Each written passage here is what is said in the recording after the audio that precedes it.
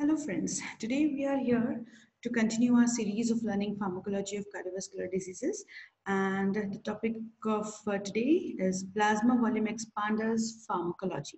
We'll deal with the pharmacology of plasma volume expanders, but before studying the plasma volume expanders, we should know what is the amount of plasma present in the blood. If we see the blood components, these are divided into two major sections, that is plasma and the blood cells. Plasma includes 55% of the blood content, and 44% of it is given to the RBCs, that is the red blood cells, and about 1% composed of the platelets and the WBC. From this plasma, it consists about 91% of water, and 7 to 8% of albumin and globulin proteins are present in the plasma, and other components include 2%. Plasma volume expanders are the agents which are actually given as a supplement to increase the volume of the circulatory system in cases of need when a person is suffering from any trauma, injury, shock, surgery, burns. At these situations, we can give them to increase the volume of a circulatory system, and these are given intravenously as a fluid replacement. Plasma volume expanders, these are always high molecular weight substances, and they exert osmotic pressure and remain in the body for longer time to increase the blood circulatory fluid. The first class of this category is colloids, which includes albumin, dextran, polyvalent paralytone, gelatin polymers, hydroxyethyl starch in it. And the second category is crystalloids, which are the very commoner agents which we are very familiar, that is the normal saline, dextrose, and the Ringer's lactate. The basic mechanism of plasma expanders is when the plasma expander is prescribed in the interstitial fluids, when this enters in the interstitial spaces, it causes increase in the amount of blood. They will raise the blood volume. And after raising the blood volume, two possibilities are there. It will increase some factors in our body, and it will decrease certain. First, we'll see the factors which are getting increased. That is the blood pressure, cardiac output, stroke volume, urinary output, and capillary perfusion. These parameters are increased when the plasma expanders are administered along with the increase in the blood volume. And the factors which will decrease, they are heart rate, peripheral resistance, and blood viscosity. This is a diagrammatic representation of how these colloids and crystalloids will act in a body when given intravenously. The Ringer's lactate and the normal saline, these solutions, they directly enter in the interstitial fluid, and from there certain amount it enters into the plasma, while the maximum amount remains in the interstitial fluid. And the dextrose, it maximum amount remains in the intracellular, medial amount it remains in the interstitial fluid, and very less amount goes to the plasma. But we can see over here that the colloidal drugs, they directly 100% of them, they enter into the plasma. They don't remain in the interstitial or intracellular areas. They completely goes into the plasma. So this is the drug of choice when we seriously there is a need to increase the plasma, like in the circulatory shock. We ought to increase the plasma volume. So at that time, colloids are preferred over the saline or dextrose solutions. So these we can see the distribution of how they enter into the blood on administration. Then the requirements of an ideal plasma volume expander, it includes, like we can see that the oncotic pressure, this is comparable to the plasma, and remain in the circulation for an adequate period. This is very much important because there should not be, as it is given intravenously, it should not take place that we have to administer them again and again. It should remain in the blood for a longer duration of time and increase the amount of the plasma for a longer duration of time. And they can be disposed by either by metabolic degradation or by excretion. There should be no antigenic or pyrogenic reactions taking place when you are giving a plasma expander, and they should not also interfere with the blood groups and cross-matching of the blood, because it will again cause restrictions. Then we have to match them with the blood group or the RH factors. So all these things we have to, all these things are the requirement for an ideal plasma expander, and these are used for in cases of hypovolemic shock, burns, severe trauma, or endotoxin shocks.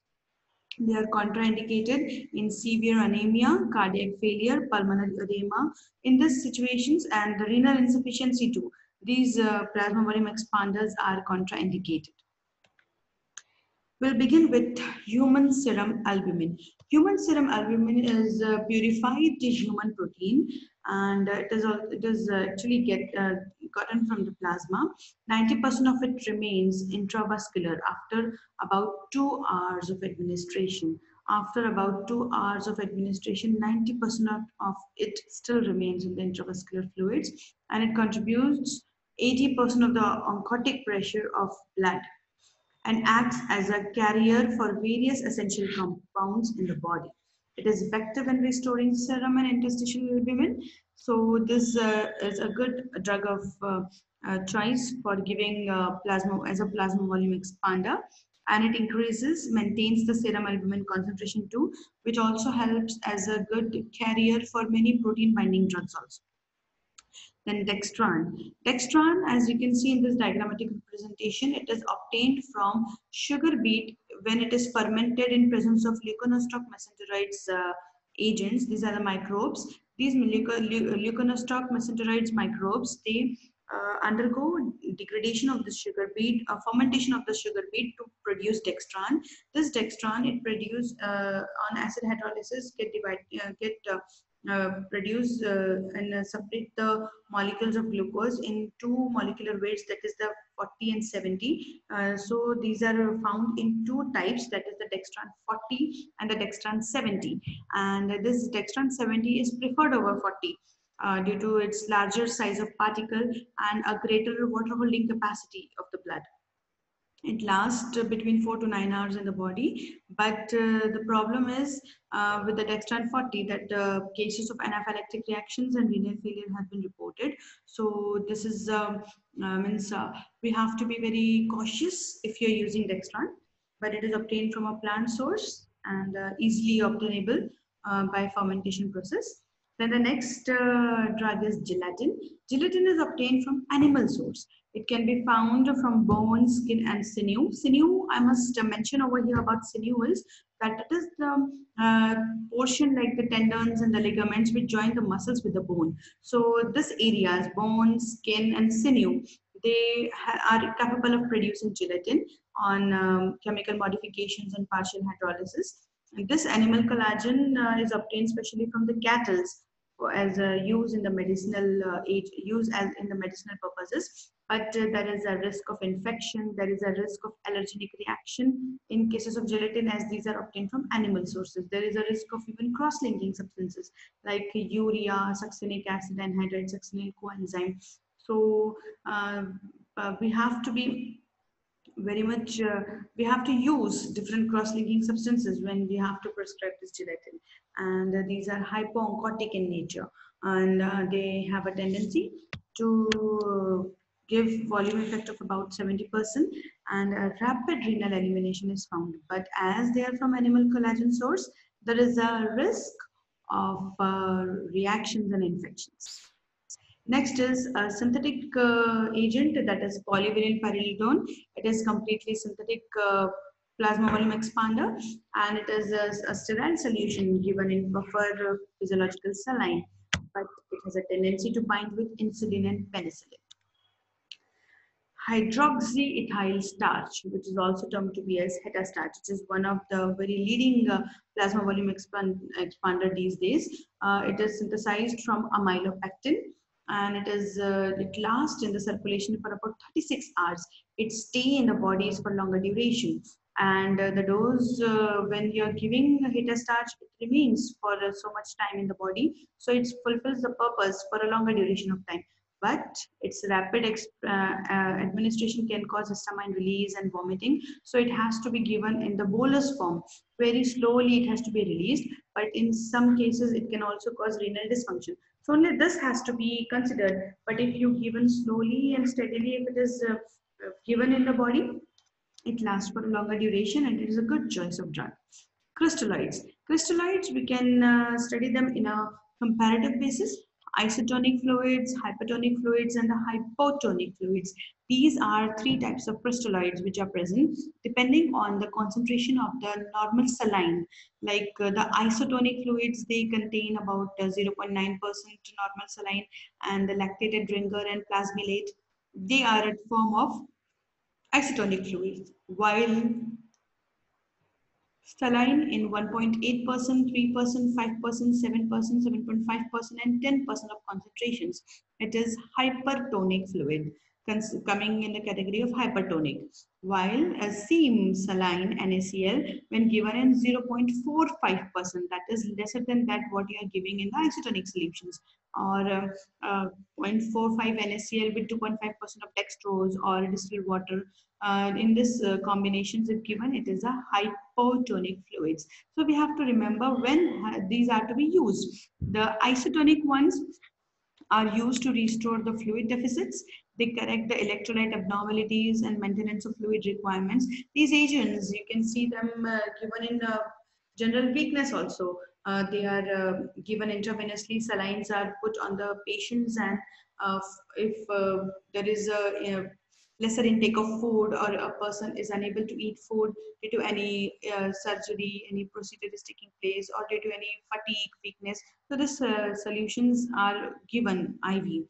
And this hypertonic solutions, these are used to increase the circulatory volume via movement of intracellular and interstitial water into the intravascular space, as we have seen in the previous diagrammatic representation in the previous slides, that how they enter into the interstitial fluid, and then from there they enter into the plasma. So indirectly we can give them to increase the volume in the circulatory system. And hypertonic solutions, these are used to treat the patient with diseases, processes that causes sodium and water retention, namely like the congestive heart failure, hepatic diseases, severe hypernatremia. When we see that there is a person is suffering from sodium and water retention, so at that point we can give hypotonic fluids to the patient. So this crystalloids and colloids, when we see, they are the colloidals are better choice as compared to that of crystalloids, because colloidals, they are larger molecules in size, so they easily retain in the intravascular space. They increase the osmotic pressure in a larger amount as compared to that of the crystalloids, and they are more effective in resuscitation of plasma volume. They cause more amount of plasma to get resuscitate into the into the vascular space, into the intravascular space, where it is required to increase the amount of plasma, while as compared to that of the crystalloids. So the duration of action is also longer as that of the crystalloids. So they are a better choice. And if we compare them in front of each other, we can see that if we see the persistence in the intravascular space, so colloidal is having good persistence. They have prolonged hemodynamic stabilization. They have moderate required infusion volume.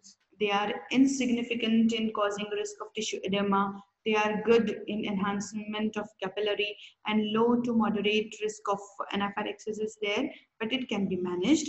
And like it is seen in some allergenic factors only if we use gelatin or something like that, but not always. And if the colloid oncotic pressure is maintained when we are giving this colloidal preparations, and but the problem is these are more expensive as compared to that of the crystalloid, but these are better choice of treatment. And if we see a representation of how they resuscitate the fluids, we can see over here very clear in this diagram. It is shown that how when we give crystalloids, they cause lesser amount of the agents to retain in the plasma. Smaller amount of volume is showing its effect, and it lasts for only 10 to 20 minutes. While when we give gelatin, a larger amount of resuscitation of fluids can be seen into the vascular space, and it effect lasts for 1 to 2 hours. While if we now shift towards the albumin, you can see that a greater amount of plasma volume can be resuscitated, and it lies for about 2 to 4 hours. While if we see the heta starch, maximum amount of it is retained, and it lies for about 4 to 12 hours, the effect is lasting. So we can see that the heta starch is a better resuscitation fluids as compared to the others, and crystalloids, they are lesser resuscitating fluid as compared to the others. So this is just a mere comparison of the resuscitation properties. And now we'll see after administration what are the adverse reactions that they can cause. We have given a mnemonics over here, that is the FCAI-EE. This is a mnemonics to let us remember it more easily. F standing for fluid overload, C contamination and infection, A allergic and anaphylactic reactions, I incomplete metabolism and tissue storage, first E effects of hemostasis, second E effects of renal function, and the third E, that is effects on cross-matching techniques. So these are certain adverse reactions of plasma volume expanders, that is the FCAI-EE, fluid overload, contamination and infection, allergic and anaphylactic reactions, incomplete metabolism and tissue storage, effects on hemostasis, effects on renal function, effects on cross-matching techniques. So keeping these adverse reactions in mind, we can use this plasma volume expanders to treat our emergency conditions if burns and shocks are taking place, or any circulatory shock or trauma is taking place in a patient. So thank you very much to the audiences, and I hope to see you soon in our forthcoming videos. So till that time, stay tuned for our further pharmacology studies. Bye.